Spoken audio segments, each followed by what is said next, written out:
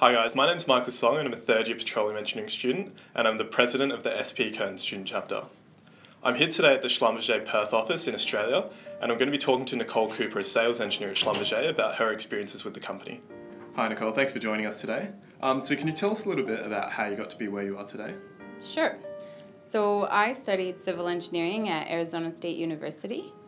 After my junior year, my third year of uni, I did a summer internship with Schlumberger. So I worked on a couple rigs in North Dakota for the summer.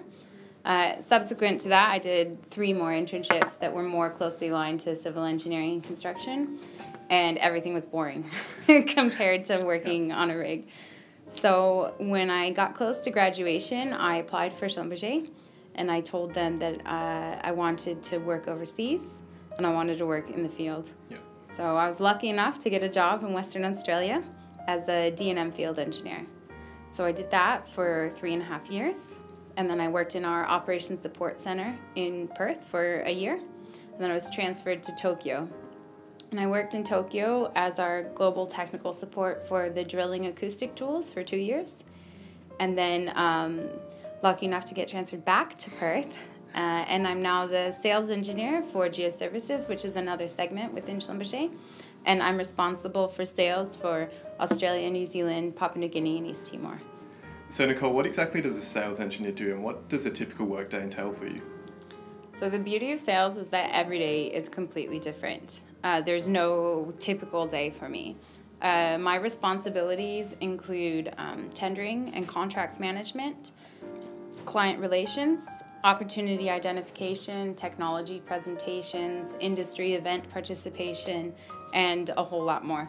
So given all of that, every day is completely different.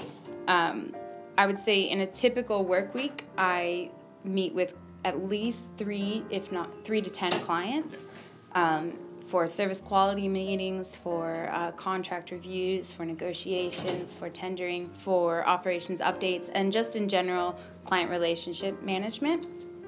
I also attend industry events, so I represent Schlumberger or my segment at particular events. So I go to Women in Oil and Gas, SPE, FESOS, any industry event that's ongoing at the time.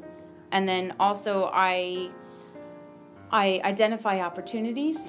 I update our pipeline, our opportunity pipeline, and our forecast, so we have an idea of what's coming, and I try to win that work. I also follow up on any leads, any questions or concerns that our clients have, and then I work closely with other sales and account managers to achieve all of that. So Nicole, as a young professional, what was the most memorable moment in your career for you? So Schlumberger has a program or a promotion called a GFE, a General Field Engineer. And what it entails is that you do a project that's 6 to 12 months long. It's technical in nature and has to show some financial benefit to the company. You complete your project and then you present it to all the senior management in your location, and they will pass or fail you. In addition to this, you have to demonstrate that you understand the functions within Schlumberger. So you are interviewed by the managers of each of those various functions: HR, finance, HSE, operations, etc.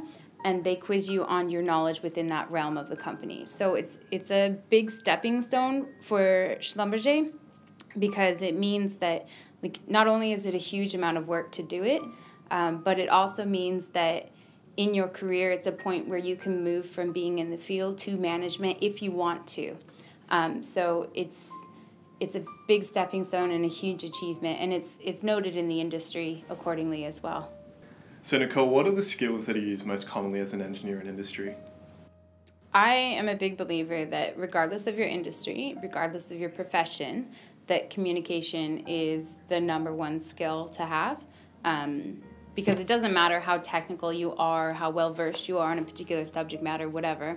If you can't communicate that with your colleagues, with your clients, with the team that you manage, whatever, it's going to be pointless. So communication is probably the #1 skill that I would develop.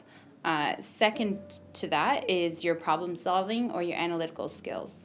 Every engineer is going to encounter problems, challenges, roadblocks, whether you're designing something, manufacturing something, whether you're at the well site, it doesn't matter. And the way that you deal with those problems will differentiate a good engineer, a great engineer, a fantastic engineer, etc. And then your technical knowledge is just your toolbox. That's what you use to problem solve, and that's what you use to communicate. So I believe that your problem solving and communication are your biggest two.